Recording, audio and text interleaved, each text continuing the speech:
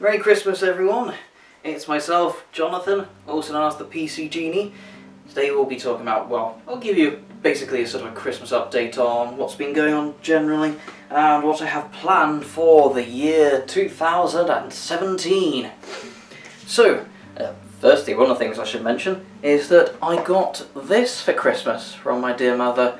It is a wood-burning iron set, and obviously it's a bit similar to sort of engraving tools, but designed for wood, and the burning process is, I think it brings out the detail better than just the actual engravement itself.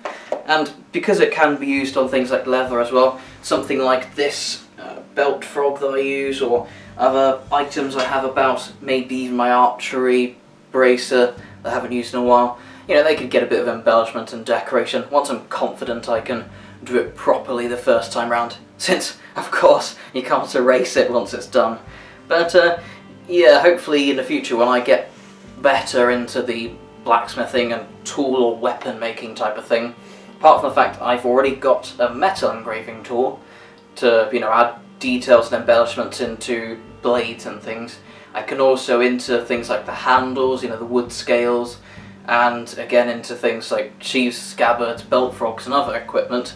I can add detail as well, so hopefully that should look nice for you in the future, and maybe you subscribers should remind me if I seem to be forgetting about those things. But anyway, apart from that, I also got, well, honourable mention, a snow globe. I'm holding it upside down because there's a special trick to using these. First hold it upside down, let it settle, give it a little stir, look like an idiot, and then I'll give you a few minutes to, well, a while to bask in the beauty that is the snow globe. Also, these ones with the syrupy glycerin type material or something are better. If you've just got water, it goes whoosh and settles within 4 seconds, whereas this, still going. Oh, and it's also got a wind-up, so it plays your usual kind of Christmas tune.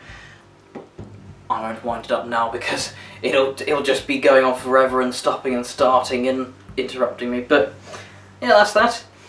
And apart from that, in terms of the next thing I have planned, I generally have planned to at some point review the large two-handed sword that I got from the Handwave Practical range to finish off that lot, as well as the mortuary sword and the small sword that I've got.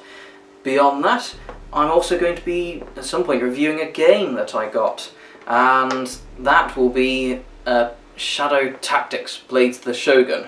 Now, to give you an idea of what that's about, it's a bit like, in those movies you see that scene where the protagonists are silently taking out the guards and that sort of thing, and oh, what was that over there? Whoa! All of that. It's pretty much like that, except in a game. So you're not just watching the stuff, you're doing it, which is always my preference of games to television. It's not just, oh, that's nice, they're doing that. You're doing it yourself. But yeah, I'll give a more in-depth review on the good parts, bad parts, inspirations, that sort of thing on the game. But just as a final note before I go off to make you guys some more videos, I'd like to mention an interesting thought. When you look at these, and I was discussing with other people with regards to, a kind of price that you get, about say 99 pence for a bag which contains maybe 8 or so of these chocolate coins. But it means, if you're paying almost £1, or maybe $1 or equivalent in your money, to get about 8 or so of these chocolate coins, that means they're worth more than the real deal.